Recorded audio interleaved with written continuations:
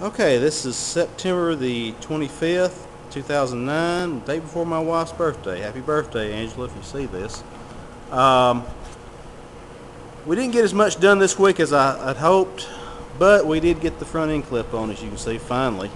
We're still trying to work slow right now. We still got a lot of first year students who just started this program and still trying to get them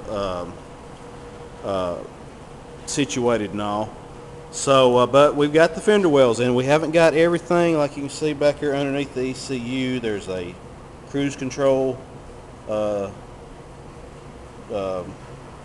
I can't, that servo, I guess, needs to go, and there's a couple of holes in the fender well for it. We've done got the vacuum and power steering reservoir mounted down. We haven't got the air cleaner in there yet, so that area right in there will be filled.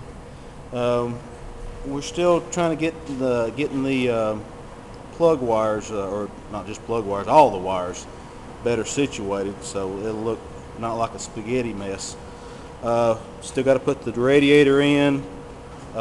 We have got the coolant reservoir and one of the underhood fuse box mounted in there. But as you can see, overall, we have a lot more room to work with now. So I think after we get all these components mounted in there next week, we can organize these wires and lines better, and we will have a lot better looking place under the hood. After we get our cruise control mounted in here, this area right in here, in the corner of the engine bay, I think is where I'm going to mount the ECU, and I may like put a shield maybe somewhere between this, and so that so much of the engine heat won't spill over to it. There was a fellow the other day that said that don't insulate it, that it could overheat, and he's right. I didn't even think about that. I was so worried about the engine heat that's in this engine bay that I didn't even think that the ECU yourself is a computer, so it does generate heat, and you don't want those things to get too hot. But I figured if I do that, that area won't get any hotter than where it was originally in the Crown Vic, which was inside a dash, and you think about how hot a dash gets on a hot summer day, especially here in Alabama. So I think maybe it'll be okay. Let's cross our fingers and hope. But that's about it of progress on the truck this week.